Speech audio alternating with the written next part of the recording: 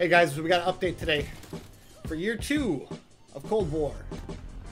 It's gonna be great, guys, because it's gonna bring us WMD.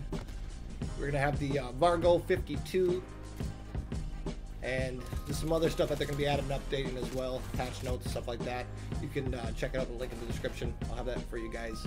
It's gonna be great because WMD is definitely one of those classic Call of Duty maps that we all loved and enjoyed back in the day. But the time for the update, I'll get more into that in a little bit here. But yeah, I just want to let you guys know, spread awareness that there is a year 2 update happening. So I think it's pretty great. Yeah, that's gonna be great for Call of Duty in general because Cold War has definitely got those classic vibes to it. I do enjoy hopping on here. The game came out in 2020, you know, where things were kind of crazy and madness and stuff like that, you know, just things going on with people's health, and you guys know what I'm talking about. But yeah, it's just I just really am looking forward to this map coming out because it's just going to be added to the collection of classic remastered maps from Black Ops 2, and just it's just going to be great. But yeah, so we're back right here. We got a gameplay I just played a little bit ago.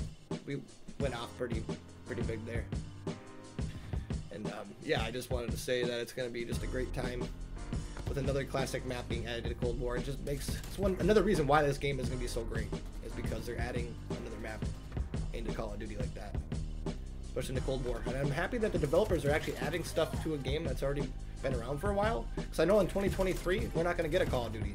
So basically the Call of Duty that's coming out this year, we're going to have that for 2 full years. So I'm just probably going to be playing Cold War, I think. A bunch of Cold War, maybe hop on Vanguard every now and then for like the rank play aspect.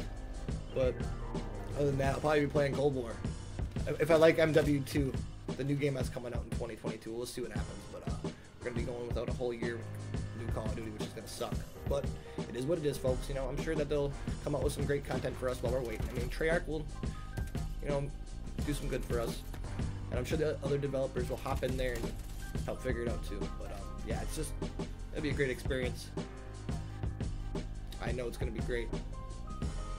Coming future for Call of Duty is bright. You know, just gotta stay positive, keep your minds uplifted. You know, that's all you gotta do. You know, stay positive. Good things will happen. But yeah, I go off in this gameplay though. We go pretty crazy. But yeah, the update will be happening shortly. So if it hasn't already happened, you guys will be getting the update soon. So that is when it's gonna happen. It's happening today. The update's happening today. We don't know when it's gonna happen, but we know what's happening today. So just sit and stay tight, guys, and just keep watching. I'm streaming right now, so go check it out. I'll see you guys soon. Peace out.